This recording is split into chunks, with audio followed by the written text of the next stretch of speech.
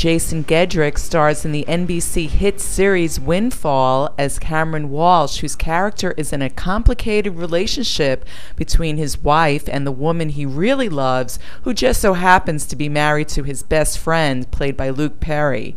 Of course, when they hit the lottery, the potential to do spontaneous things without thinking takes over.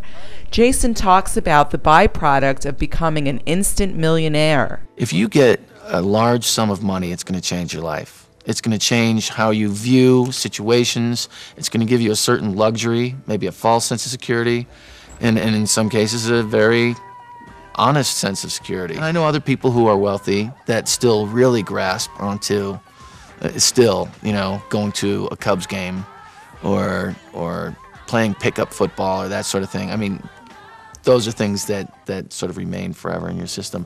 But there's no doubt in my mind that it does. And people are going to treat you differently. Jason agrees wholeheartedly with the saying, "For a dollar comes the dream." He muses about what he would do if suddenly he became extremely wealthy. The dream of it all. What would happen if I had this money? Really, what would I do? Sure, I'd love to say I'd give it away to charity and and maybe I'd give a portion of it. But if I had to make something come true, what door does it open for me?